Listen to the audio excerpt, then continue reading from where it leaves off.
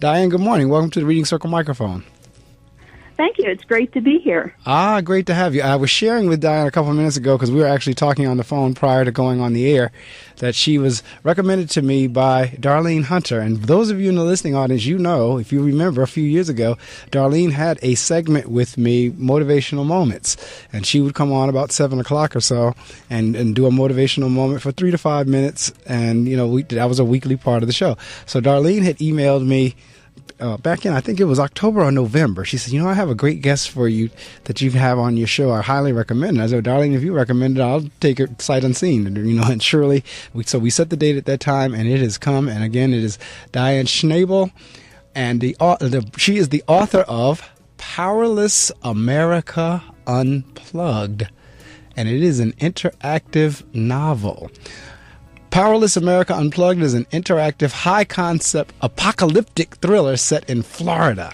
It is action-packed, realistic, and unrelenting in pace, experienced through 4 main characters. The thought-provoking story pits survival instincts against morality, despair against hope, and fear against courage. Each day, new challenges, unanticipated threats, and unimaginable betrayals erode trust, blurring the line between right and wrong. And you, the reader, will face 6 moral dilemmas, each with life and death consequences for the characters. There's more to be read about each character, but I'm going to stop right there. Again, Diane, welcome to the Reading Circle. Where did this come from? Wow, because this tells me of somebody with an imagination. Where did this all start? Well, the idea for the decision book actually came from my husband, who is not quite an avid reader. And we were talking one day about books that he liked when he was a kid, and they used to have these You Decide books where you would pick choice A or B, and you actually got to direct the story. The difference with those were they were like second-person stories, and one of them always led to a dead end, and, you died and you'd have to go back. So we wanted to take that concept and turn it more into an adult idea where the story could continue, but if a character did die, the other characters would carry it through. So that's where the idea came from. Okay, so now we have Powerless America. And where did the concept, where did the storyline, how did that come about? And when I say that, just looking at that is like just listening for the small synopsis I read, that tells me like, wow, this is some serious imagination going on here. Where did that start? Were you very imaginative as a child or teen? Or did that come later? I like to think I was. I've always had an interest in writing, and I sort of got sidetracked at a certain point in my life, and then I've come back to it. So it was pretty interesting. In February of 2013, my husband decided to write a short story about a character that I had written a novel that was unpublished. And it was really funny because it really spurred me on, and it got me going because I was a little bit indignant. I said, my character would never do that. My character would never say that. So it was pretty interesting because at that very same time, without his knowledge or mine, my mother was essentially doing the same thing. They were both trying to spur me back on into writing. And ironically, both of their stories had to do with loss of power. And a lot of people might think that was a coincidence. I kind of called it divine intervention. Right. And started doing the research and learned about electromagnetic pulse. And as a child in the 80s, growing up, in the middle of the Cold War, I was always concerned about nuclear weapons. The prospect of a single nuclear bomb annihilating a U.S. city was frightening. But the prospect of that same bomb detonating at altitude and wiping out 90% of the U.S. population was terrifying. And then I learned that many Americans weren't even aware of the threat, and it was more troubling because our enemies are keenly aware of that vulnerability. Oh, absolutely. So, if you look historically, that was one of the biggest fears of John F. Kennedy. If you most of, if not all of the books that I've read on Kennedy, it goes into this whole thing with him and Khrushchev and Russia and the USSR. And one of his main fears was that button would be hit, and like you said, the majority of the population on both ends would be wiped out. And that is still a threat today, probably even more so, because our technology and weaponry and the electromagnetic fields and all is even more advanced than it was then. So that's right. We're very dependent now on technology and electricity. Right. Is that what is that? I'm looking at the book cover, and I'm looking like in between the circle. That's a rifle that's going through. It's the United States, a target overlaid over a rifle. Actually, the target is actually on a little electrical outlet, which is on top of the United States. So the target is actually on the electrical wall outlet. Right, that's right. I see it. Now that you say that, I see it because it jumps a little white outlet. So you got the target, the outlet, the United States, and then, like I said, I was trying to make out it's all laid on top of a gun. I wasn't sure if that was the back of a plane or if that was the butt of the gun. And now I'm looking at it's the barrel of the gun.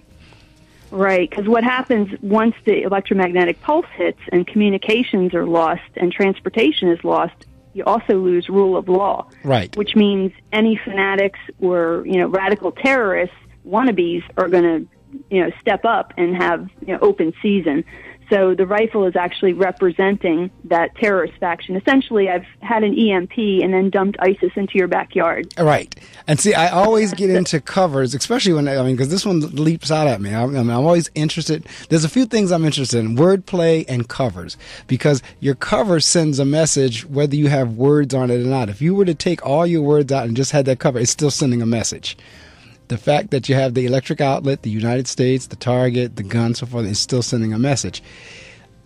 What came to mind is years ago, maybe 15, 20 years ago now, maybe a little bit less than that, we did have a section of, it was a blackout, and it ran a grid from like Canada all the way out to like Ohio or somewhere in middle America, and the whole eastern corridor, northeastern corridor, it was all blacked out. And it causes one to wonder if the enemies were to get a hold of those various grids and was to destroy them, they would render us really kind of powerless. Exactly, and hence the title. And the Northeast blackout of 2003. That's when it was. Should have been a wake-up call. Right. That's exactly when it was. Because I remember, because my kids were little, and at that point, that's when computer games and all that really was kind of taking off. And of course, we had no electricity, so you didn't have no computer. And they literally had to go outside and play a game with a ball. And I remember them tossing the ball around as if like, wow, we really didn't know how to play with these kind of toys anymore. Wow. Because they didn't have the electricity. They couldn't play on the computer. They couldn't listen to music. They couldn't. So we literally were sitting out on the porch, and they had this ball that they came, and they started playing catch with the ball. But it does render us that kind of that, and I'm in terms of being powerless. And it says America Unplugged. And what's really interesting is you made it interactive. So how does it become interactive? You reach a point in the story where the character's faced with a moral dilemma, and they have to decide: do I want to do A or do I want to do B? And a lot of them are really tough decisions. Right or wrong. It could be that you're in a situation where you have to, do you defend yourself and shoot someone, or do you take your chances? Do you protect your family? So it puts you, the reader, really tried to put you into that situation. I really tried to make the reader feel what it would be like to live under this circumstance. So I really wanted you to feel the tension and the angst that I felt when I was trying to decide what is the right thing for this character to do in this situation. What would I do? And it really worked out because this novel just had so many moral dilemmas in it that it was just set up perfectly to become a decision book. And what's fascinating, again, for me in terms of the concept, especially with what you're dealing with morality, because in my interview in the last hour, I was just sharing with how it seems that the country is just on a dive, just where like anything at this point, for the most part, goes. I mean, things that are going on in the media and television and with people that just would not have occurred 40 or 50 years ago is kind of like old hat now. It's like everyday occurrences. And so for now to have a book that's kind of like, you need to really look at this and choose. What would you do? What do you feel would be the right thing to do, if there is such a thing as the right thing and the wrong thing? So in terms of now putting this together, I'm seeing here how your characters in the synopsis for Amazon, you actually describe each character. When you were doing character development, how did that happen? How did you get to Kyle Murphy has the perfect life, health, wealth, a loving wife, teenage daughter, until the unthinkable happens? How did you get to Kyle and Bradley and Abby And I want to hear in terms of your experiences with character development, because various authors I've interviewed, character development is always interesting to me in terms of, for some, the characters actually eat, sleep, walk, talk with them. For others, they do other things. What was it like for you trying to develop these? Well, it was interesting. The Kyle Murphy character actually existed from that previous unpublished novel. That's the character that my husband took when he wrote his little 28-page story. So that character, I actually had his backstory and history, which I used from the previous book, and I built around that. And I tend to be interested in female characters who are non-traditional. So we have a 15-year-old girl who is a rifle aficionado and wants to be a Marine Corps sniper. So that really sets her apart. And I started with that concept and said, okay, well, what kind of personality would that person have to have? What kind of traits would they have to succeed? So I worked her character that way, and it was pretty interesting because soon after that, Sarah Merkel actually testified before Congress regarding gun rights because she was actually a competition rifle shooter. So I kind of took that as another God wink that, yes, keep going in this direction. The character of Bradley, I needed a hero. So, I brought in Bradley, who happens to be a Marine Corps sniper.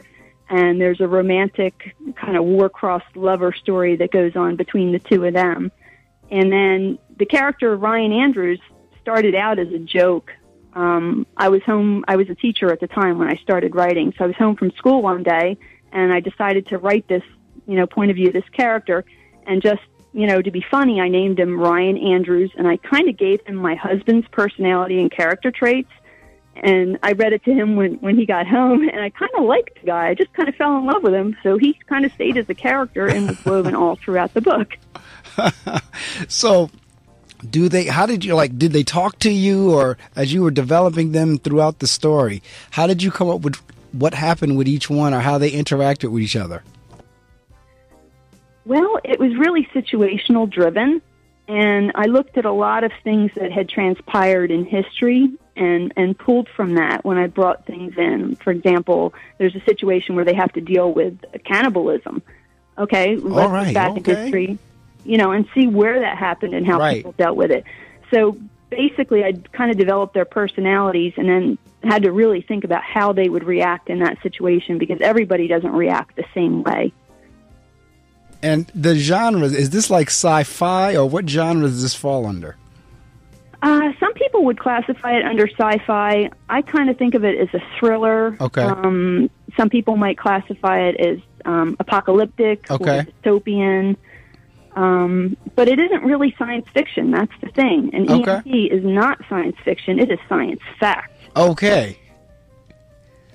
If you have just joined us, we're doing an extended version or a Reading Circle doubleheader. My guest in this hour is Diane Schnabel, and her book is Powerless, Unplugged. Unplugged. Powerless, America, Unplugged. We're getting ready to share some information with you, but you know what to do. Get on all your social media sites, text somebody, tweet somebody, get on all of them, and let them know that Diane is on the air with me. And we're talking about a book, like she just said. It could happen, because if you go back to 2003, a large segment of the United States and some parts of Canada was blacked out when this particular center or transformer or whatever they call those things, when it went awry, it took out a good portion of the country, which would let one know and lead one to believe that if our enemies truly wanted to get at us, they could get at those different locations if they figure them out and know where they are, which probably is not that hard to do in 2016. And it would be catastrophic. So as she say, apocalyptic, yes, it would be just that, because I remember what it was like when all the electricity went off in 2003. I remember it vividly, because as I was sharing with you a couple of minutes ago, my kids didn't know what to do. Because they had become so accustomed to using electronics that now whenever all the electronics were shut down, they had to go back and play with the old-fashioned toys. So that's just one small example of what life could be. And that was only for a few hours. Imagine if we were under attack or under a war, it would be life like we've never seen it. So Powerless, America Unplugged. The author is Diane Schnabel.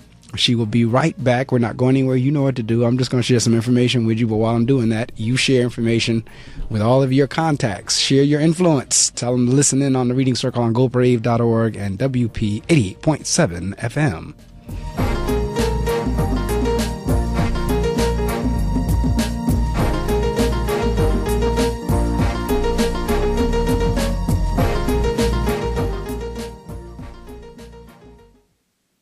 The thought of my sons growing up without me inspired me to quit smoking. I talked to my doctors, and then I threw away all my cigarettes, ashtrays, and lighters.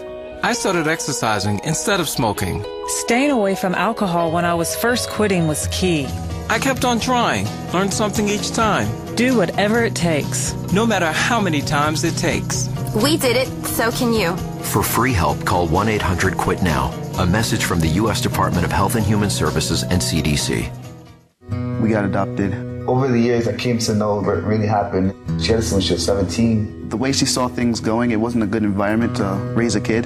The fact that she did that just shows how strong of a woman my mother is, and I thank her each and every day for it. I wouldn't be the person who I am today, and I like the person I am today. I knew I was loved and I was part of a family, so that was what's important to me. For more information, visit ichooseadoption.org. I'm Christoph. And I'm Christopher. And our mom chose adoption. And on the seventh day 'twas created, the Sunday morning edition of The Naked Brunch. Nowhere else will you find rock, folk, bubblegum, and prog all in one neatly created package. That's The Naked Brunch. And the music is the star of the show. How you doing? G-Man checking in. I hope you'll join me Sunday mornings and experience radio the way it used to be. Experience music the way it used to be. Experience the magic and power of radio as it was back in the glory days of the 60s and 70s. Music, it's the soundtrack of your life. I'll play your soundtrack every Sunday live and in color as host of The Naked Brunch starting at 9 a.m. Isn't it about time you came home?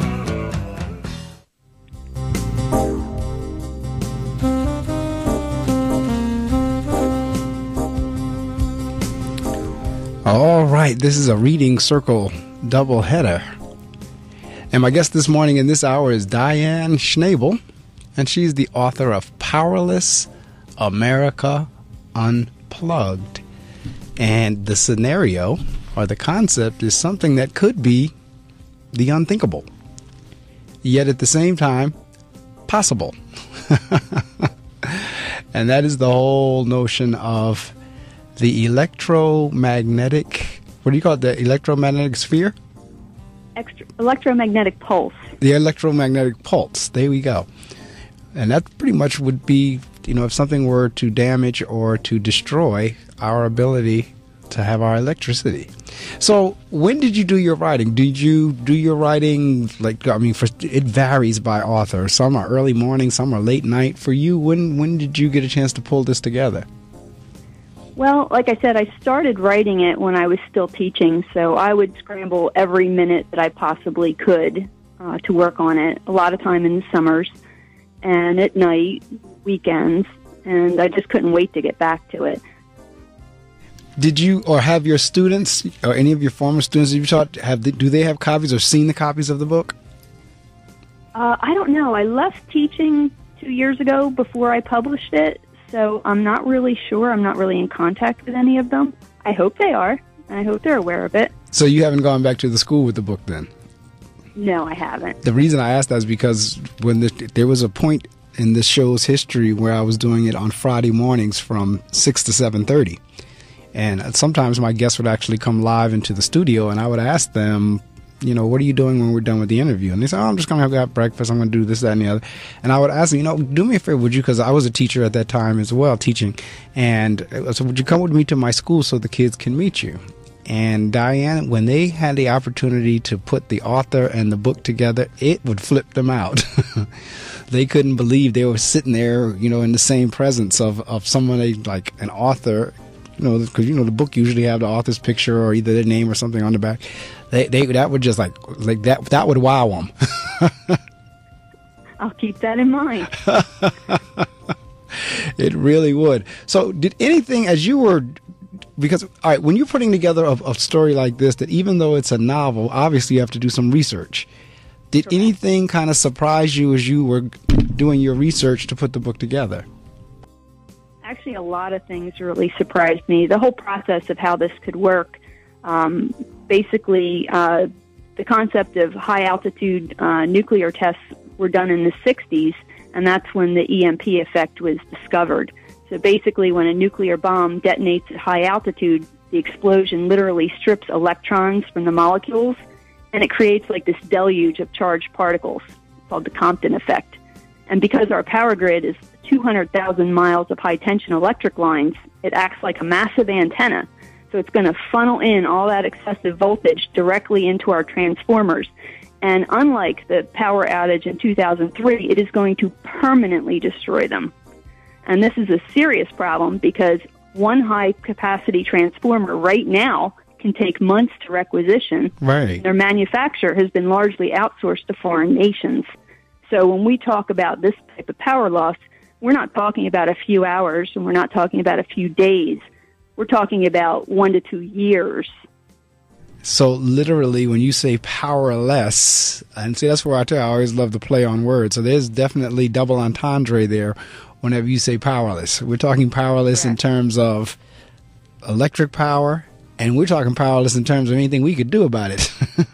Exactly, because you're going to lose transportation, communications, banking, commerce. Right now, our stores use a just-in-time inventory system, so they don't have a stockpile of food, in the back of Publix like they used to, decades ago. You're going to lose water, sanitation. I mean, try to imagine all of that being gone. No medications, nothing, no 911, no doctors, no hospitals. It's a terrifying prospect. And this is as you said, this is not for a week or a few days. This is for like years. What would actually again happen to, beyond the fact that you can't have any of these services? Would anything happen to the actual human being, him or herself? No. As the research that I've done suggests that it wouldn't really have an effect on human beings. It would affect anything that has an electronic circuit board or a chip in it. Ooh, because what happens is, exactly, the E1 component of the wave is so fast that it goes past the fuses and surge protectors, and they can't stop it. The only way to really protect anything is through a Faraday cage, which is basically a solid metal box. And see, this is interesting in terms of us being so reliant on technology. I mean, exactly. It is anytime.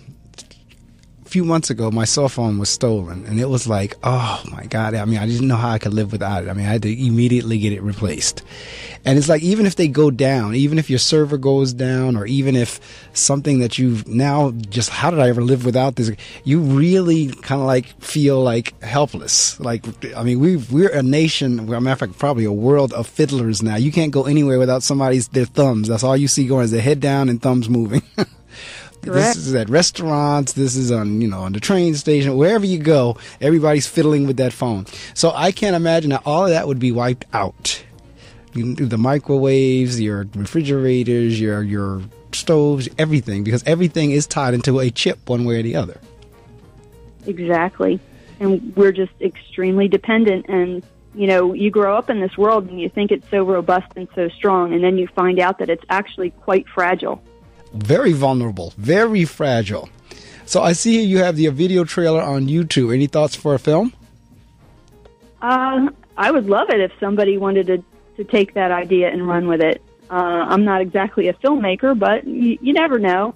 The whole point of this really is to try to bring awareness to people and make sure they know about electromagnetic pulse, because, a rogue nation or a terrorist, detonating a nuclear bomb is not the only way we could end up in that situation. There's also solar flares. And, most experts will tell you it's just a matter of time before the sun produces a powerful enough coronal mass ejection that would generate a similar deluge of charged particles and affect the transformers. Wow. So, but you put this in a way where folks would want to read it, because one of the biggest challenges. Matter of fact, before I even say that, who is your target audience for this? What age group, if there is any? I would say probably 18 through 75, maybe. Okay. I don't know, 18 and up. Okay. Because where I was going, it's one of the reasons this show even came about 15 years ago was to try to encourage people to read more. And it is very difficult. And maybe I'm wrong. Maybe it's not, because still the bookstores are full when I go in. And I know the electronic readers are doing well. Actually, I saw a report last week that the bookstores are still outpacing them. And they thought it was going to be just the opposite. But the old-fashioned book in hand is still outpacing the ebook. But in general, it's difficult, especially with all the other distractions, such as I was just talking about, the fiddling with the phones, to get people to sit down and read a book. So this seems to me that there's a storyline or a concept that would be very engaging. I would like to think so. I've had friends suggest it would make an interesting weekly TV series where people could actually phone in and vote, for each decision and each choice to see what would happen. And I thought that was a great idea.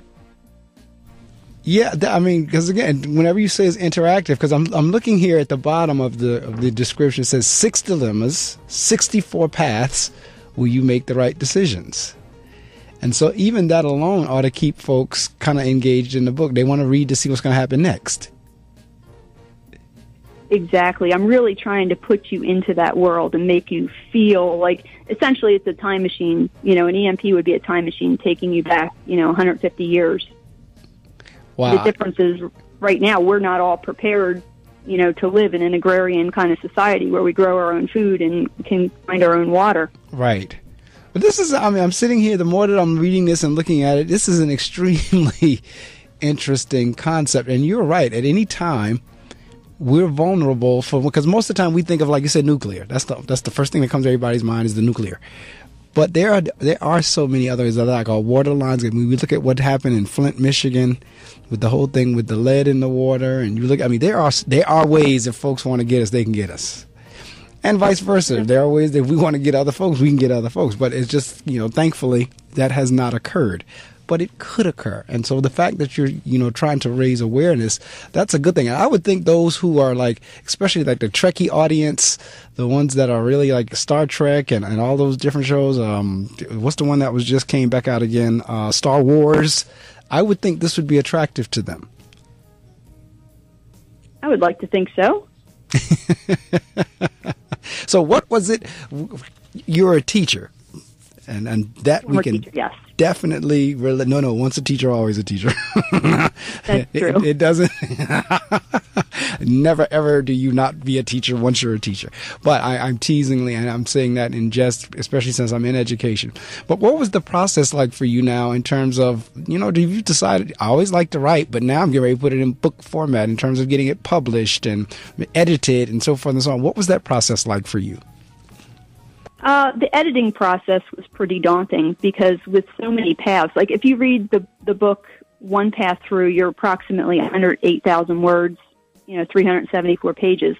However, when you put all the different paths and all the different options together, it's 1,240,000 words, which is a much bigger deal when it comes to proofing. And as far as hiring an editor, even at 3 cents per word, that would cost me $37,000. Right. That just, wasn't feasible. So, I had to do it the old-fashioned way, relying on my mom and God, basically. I'd sit down and say, okay, I'm going to read through this. Please help me find any mistakes. And I found that reading very slowly and monotone and trying to read only what's there was really helpful because it's those missing and extraneous words that are the toughest to catch, right. At least for me. No, for most people, because you know what? Our minds are wonderful, phenomenal things. They will actually see what's not there because it's supposed to be there. And that happens in reading that's why it's really like writing emails and stuff like that. You really have to prove them because your mind, what you were saying in your mind when you were writing it. So when you now go back to read it, your mind automatically assumes it's there and actually sees it. And it's not until another eye gets on it when it says you missed the word is there, you missed are, you missed that, you missed this. So, yeah, you're right. It really, one of the tricks people got learned years ago was to read your paragraph backwards. To start, try that. To read, instead of read, because, again, your brain associates what's supposed to be there. and makes it be there even though it's not. So when you read it backwards, now that forces the brain to say, wait a minute. But it is a daunting task. So did you self-publish? Yes, I did. And what was that like?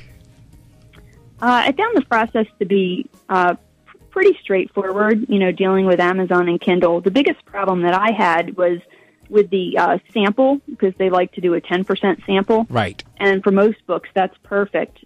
But, mine is 3,000 pages, and it's, path A, path B, path C. So when you take 10%, you're essentially almost giving away all of path A. So if someone wants to say yes to every decision, they're essentially reading the entire book for free. So it took a while to, get Amazon and Kindle to come on board and adjust that percentage. But other than that, I found the process to be very welcoming and very straightforward.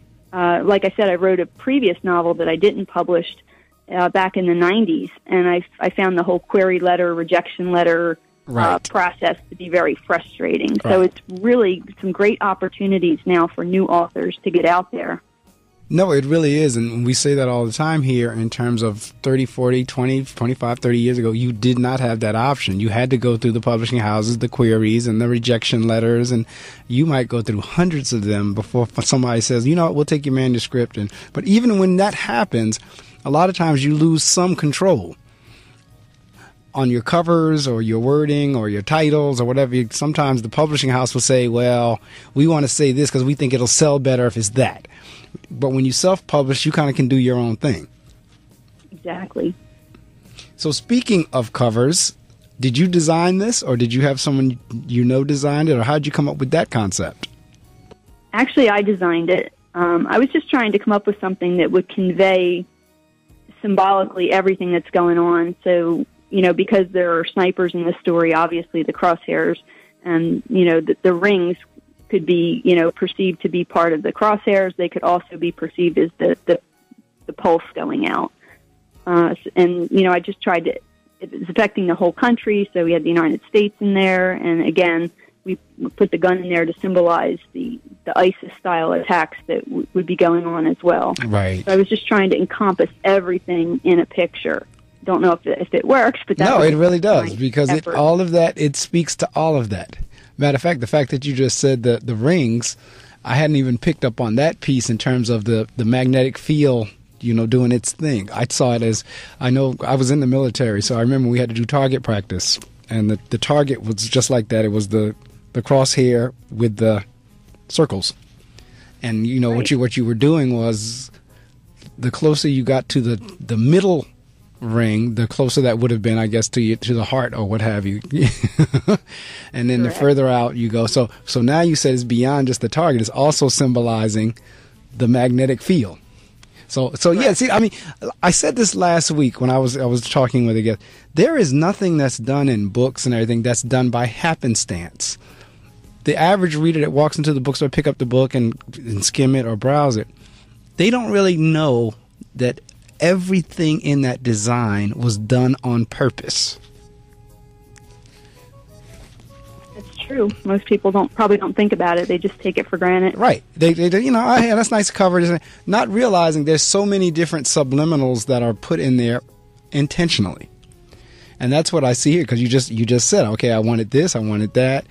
What has been the feedback from folks that that have read the book? I mean, have you had folks that say, wow, well, I didn't... Sometimes, like, people who don't know you is like, wow, I didn't realize something like that could come out of you. I didn't know you thought like that, or that was your thought process. What kind of feedback have you gotten from folks who've read the book? I think I've pretty much terrified everyone who's read it. I think that would sum it up. You terrified them. Well, seriously, the people had no idea. They'd never heard of an electromagnetic pulse, and when they realized that their way of life could evaporate in an instant, that's a tough thing to wrap your mind around. Well, yeah, it is. To a certain degree, that was the effect I wanted to provoke. I really wanted people to realize that, hey, there really is an existential threat out there, right, and we can do something about it, and we're not. So, I thought if the American people really knew how severe or how dire the threat was. Right. I mean, it may be a low probability incident, but it's definitely a high, consequence incident. I think if most Americans understood the threat, I think Congress would actually do something to protect the grid.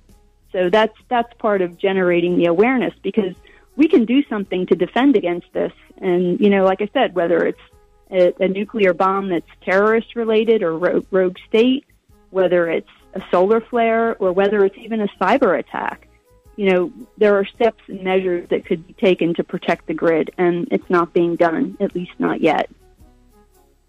And see, in 2016, I could see why folks would be terrified, because any of that is a possibility. I mean, there's some things that have gone on that years ago you would not have come to your mind.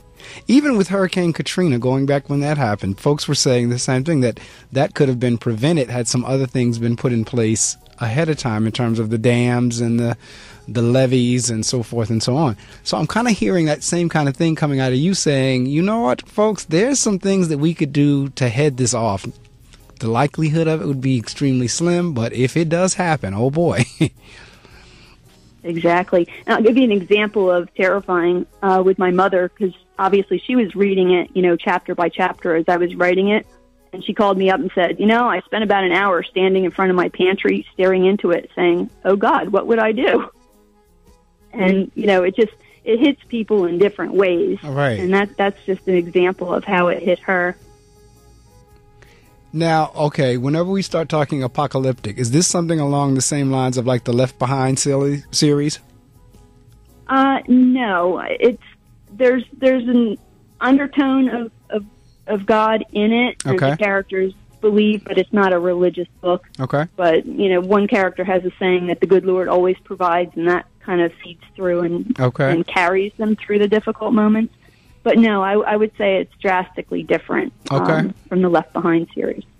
And you said this was a trilogy as well, so that means there's more coming? Correct. The second one is already out. It's called Empowered, with a capital EMP, America Re-Energized. And this one kind of picks up where Powerless left off, and this is where we're trying to put the country back together again. And I describe it as the American Revolution meets Big Brother.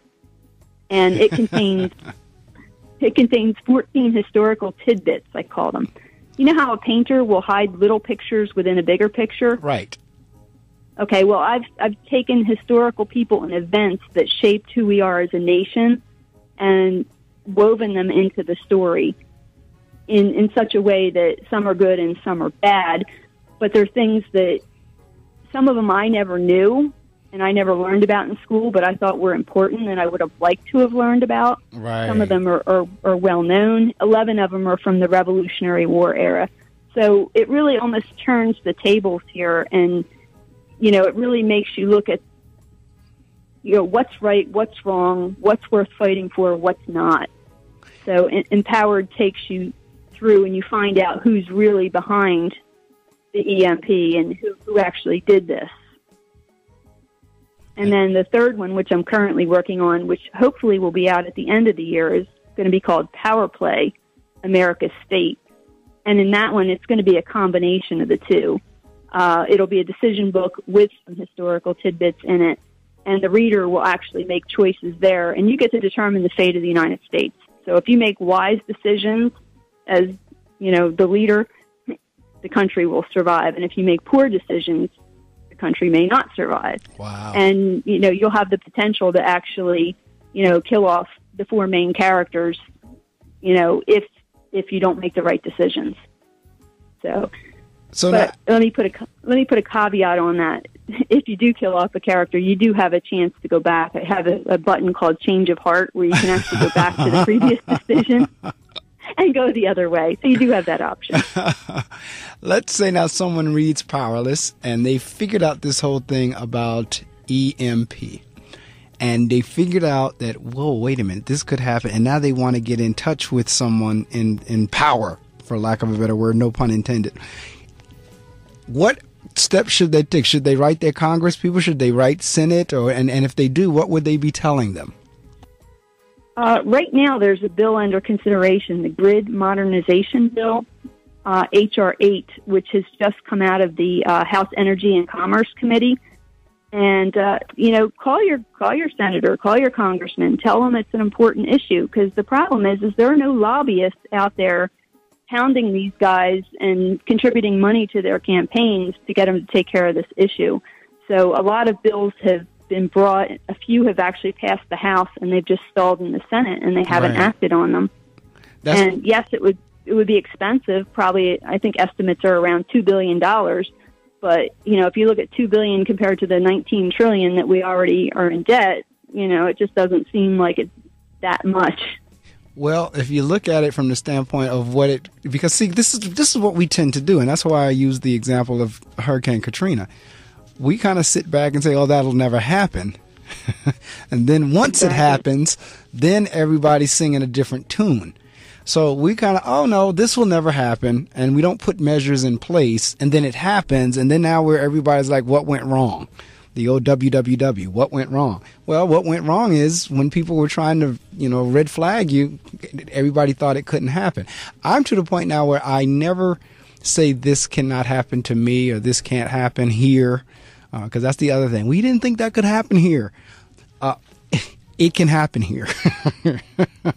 I think we take that on in many instances. I know a lot of times on the news, it's rare that something that goes on in a suburb or a rural part that whoever they interview will say, we didn't think that could happen here. And he's like, well, that's why it happened there, because the folks that did it know that you all are sitting around thinking, we didn't think it could happen here.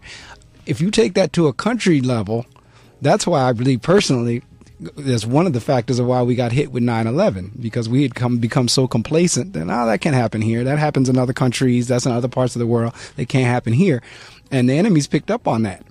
And the same thing could happen here with this EMP, because we're so busy sitting around saying, no, that can't happen here. That won't happen here. We're the United States of America. We're tough. We're strong. We're this. We're that. It could happen.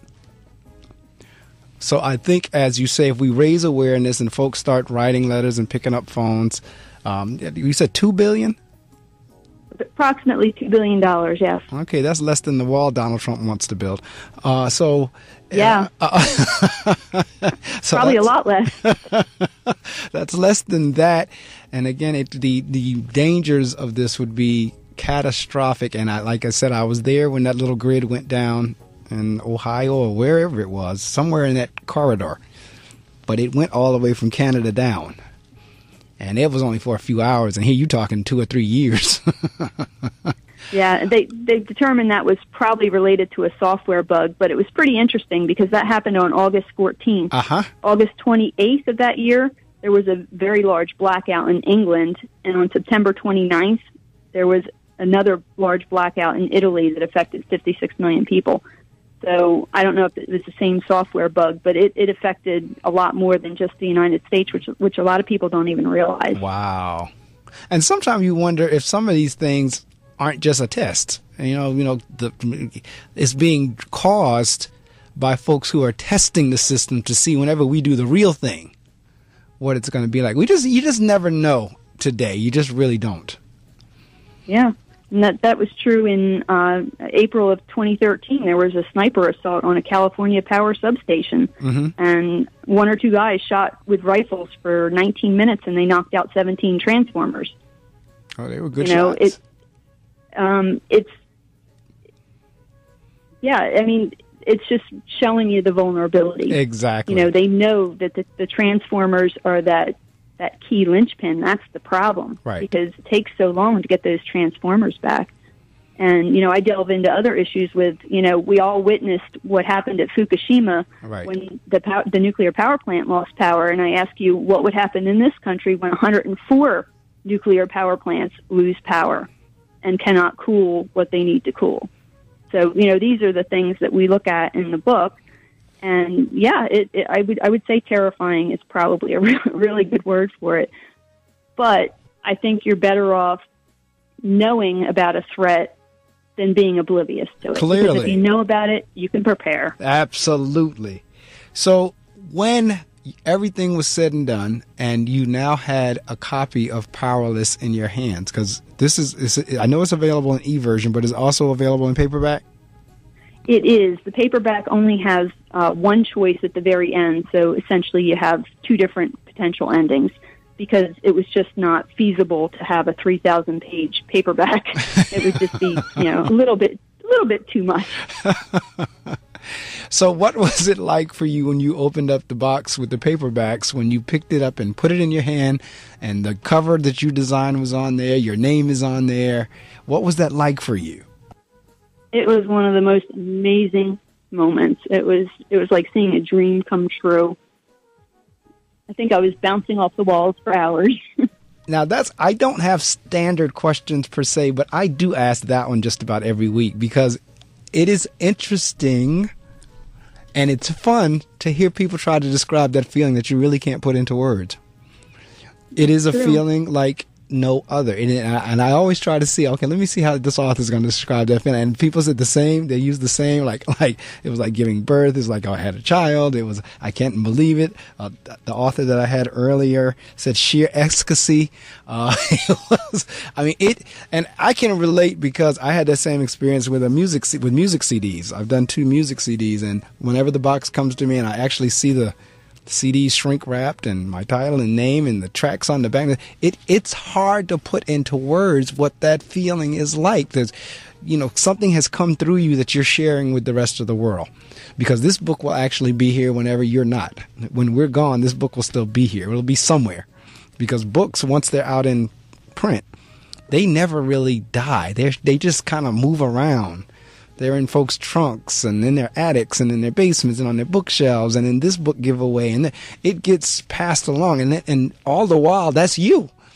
So someone in there is going to have Diane Schnabel in their hand, 15, 20, 30 years from now, whether you know it or not. It's quite a legacy, huh? It really is.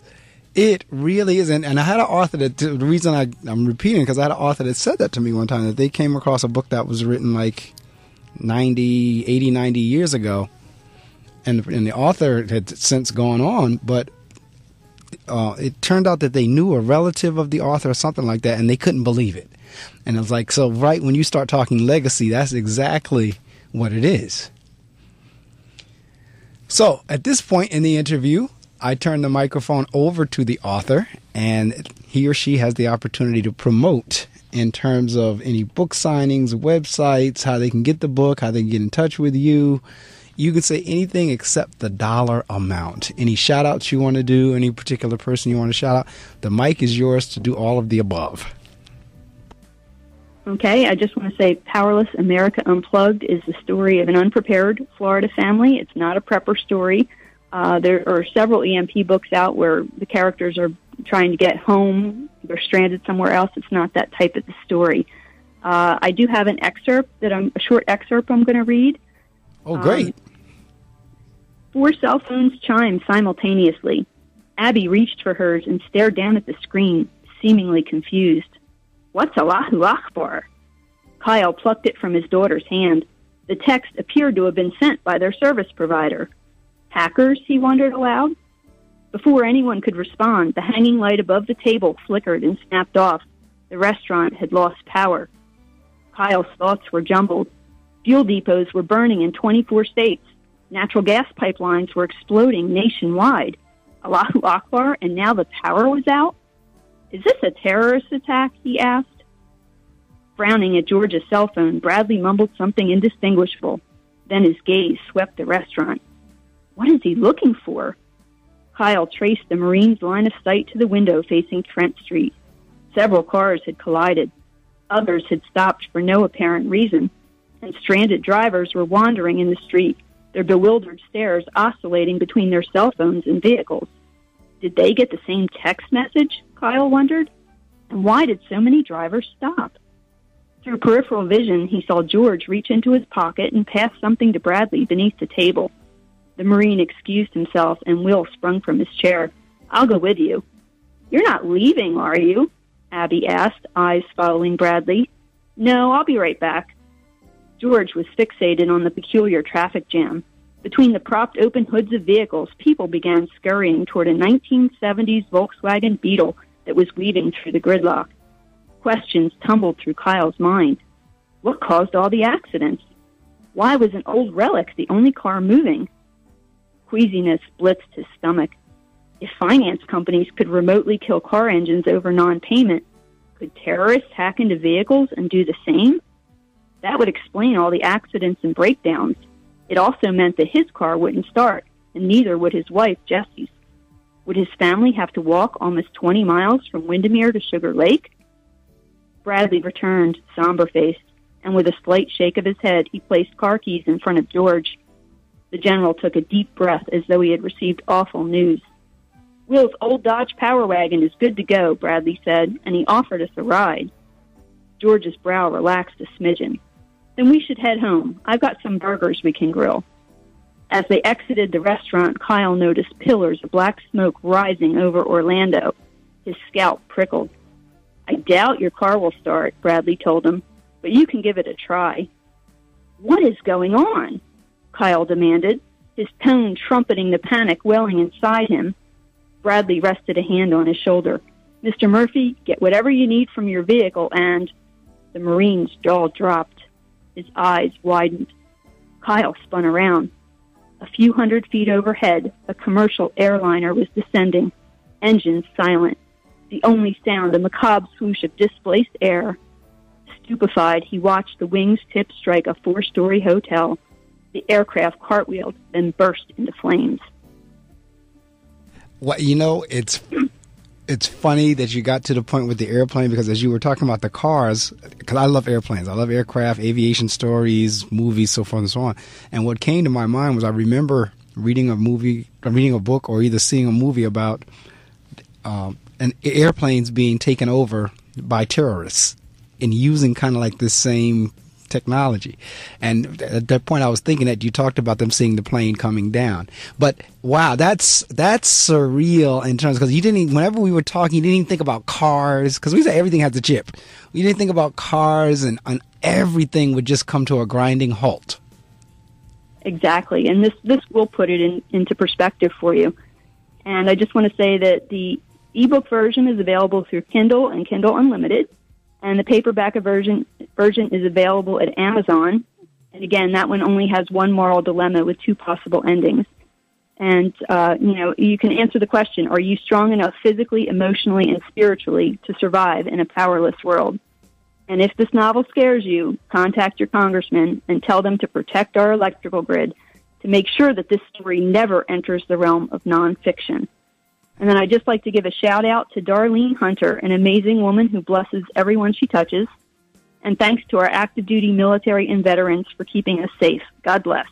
Absolutely. I could not have wrapped up any better. You're absolutely on point. And I'm glad, because we did talk about it and had the question, I'm glad the book has a call to action, which is right. Exactly. Get in touch with Congress. Get in touch with Senate. It's an issue most people probably won't think of until they read a book like this. But that is, wow, that is just that little extra. I'm sitting there, I close my eyes because I like to do the audiobooks as well. So I'm sitting there pretending like I'm listening to an audiobook. And you definitely piqued my curiosity, so I will wind up downloading it before the day is out and start reading on it tonight. The book is Powerless, America Unplugged. The author is Diane Schnabel. That's Schnabel. I encourage you to get the book, and then beyond getting the book is contacting your Congress or senator and let them know about the electromagnetic grid. Diane, thank you so much for rising to join me this morning. Had a wonderful time. If all of the chips and everything and the equipment here is working properly and didn't get slammed down, it's been recorded. and I will email the link to you, and you can use it in any manner you wish. Thank you so much for having me. It's been a pleasure. Same here. Take care now. Bye-bye. Bye now.